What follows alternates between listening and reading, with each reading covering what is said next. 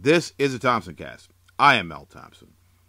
A good indicator of political risk is whether or not insurance companies, particularly reinsurers, are continuing to develop new products and services that address the political risk of foreign direct investors.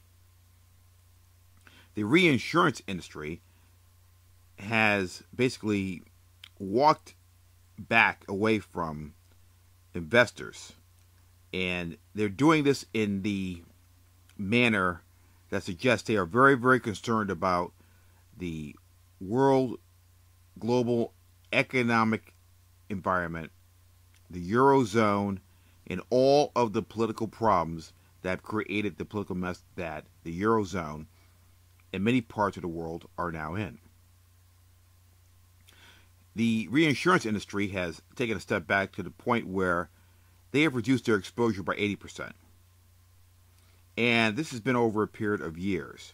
This, to me, is an indicator that 9 years ago, people much smarter than I had a very, very clear idea that there were some structural political risks inherent in the Eurozone and other countries to the degree that the exposure of the reinsurance industry was so high that they gradually had to start taking steps back without alerting the general population, and thus causing a problem or contagion in the markets.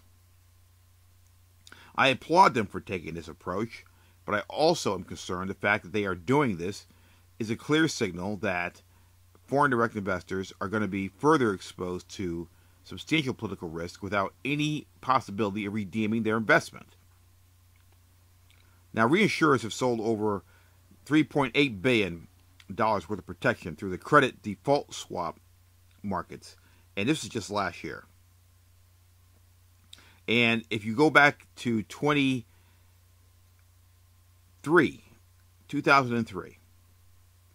you will see that in that year they did $20.3 billion. And let me repeat that. This past year it was $3.8 billion. Back in 2003 it was $20.3 billion. They have pulled back substantially. And there's got to be a reason for that, because these people are tracking the markets. They understand what's going on. They know what's going on. This is a leading indicator that foreign direct investment is very, very volatile in many parts of the world.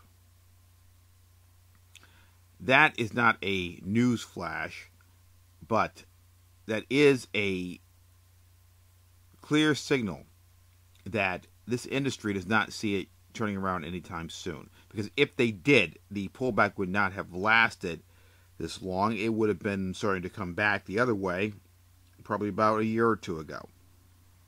There's something brewing that the reinsurance industry clearly knows, is giving a clear indication of, and it's more about protecting themselves than the foreign direct investor. However, the foreign direct investor can protect themselves based upon the fact that the reinsurance industry has given them a clear roadmap to do so. Now, if you look at everything in a totality of the situation, you will realize very quickly that the political risks are going to continue as long as the current leaders are in place in Europe and other countries, and as long as they continue with the same policies that they have now. However, changes in policies are also political risks to the extent that you do not know what's going to happen. So, having said all of this, my opinion is that the reinsurance industry is a very, very key indicator of political risk at this time. And they are also giving a very, very clear signal that foreign direct investment needs to be done in a manner very, very consistent with a ton of research before you spend a dime or put any money into any projects or investments in foreign countries. If the insurance company who literally makes money on something possibly and definitely not happening is concerned, then you need to be concerned as a foreign direct investor. There's no other way to put that. I can't see how you cannot be concerned.